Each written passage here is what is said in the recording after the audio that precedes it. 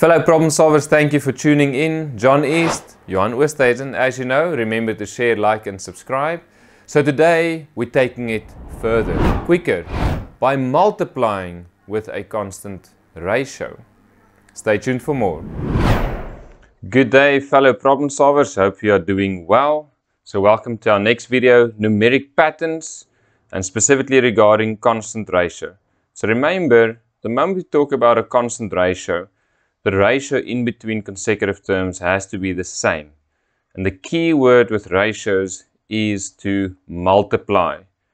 We can look at divide as well, but we are focusing on multiplication. It's the best way to understand it. Let's look at example 1.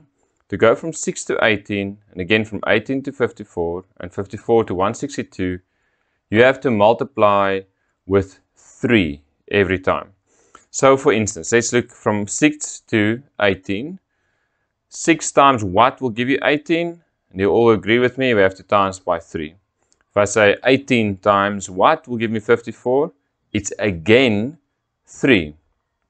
And if we test ourselves again, 54 times what will give me 162? It's again 3. That means our constant ratio, for example 1, will be equal to 3. Another way to look at this is to say, okay, 18 divided by 6 is equal to 3.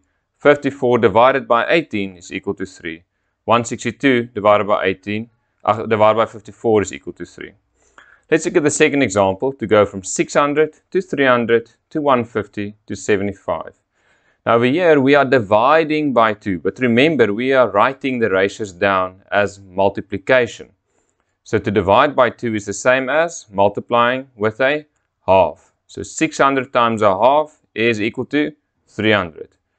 300 times a half is equal to 150. 150 times a half is equal to 75. Therefore, we can say the constant ratio is equal to a half. So, let's look at the following example, example 3.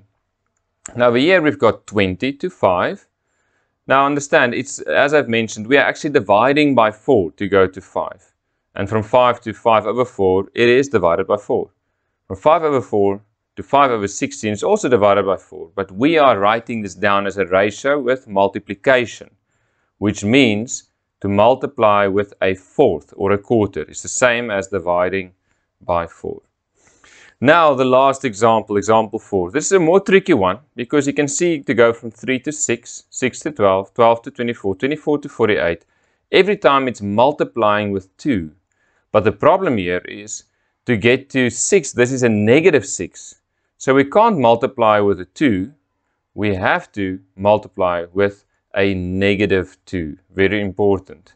But now if we say negative 6 times negative 2, remember a negative times a negative is a positive, and 2 times 6 is 12, so that will give us a positive 12.